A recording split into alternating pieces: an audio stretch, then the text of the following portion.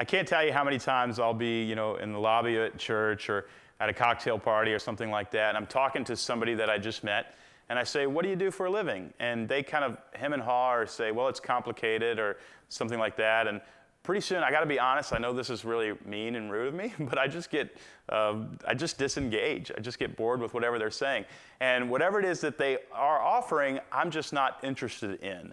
The reality is the words we use to describe what we do either get people interested in what we do or it turns them off. And we only have a few seconds to solve that problem. We have a few seconds to get people interested in who we are and what we do.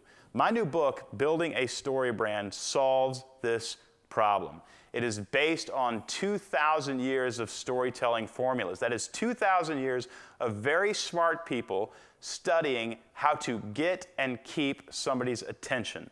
So if the next time you stand up in front of a group and talk about what you do, or you're at a cocktail party, or you're in the lobby at a church, or you're on a sales call, or you're trying to create a website, and you need to explain to somebody very quickly what you offer so that they will be interested right away, this book solves the problem. It's called Building a Story Brand. You can get it on barnesandnoble.com. You can get it at amazon.com. You can get it wherever you buy books. It's out October 10th. Again, it's Building a Story Brand.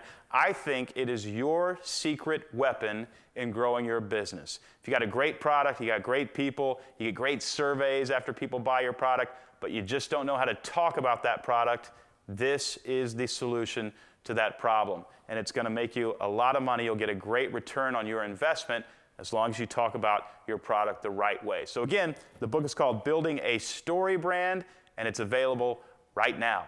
Go get it.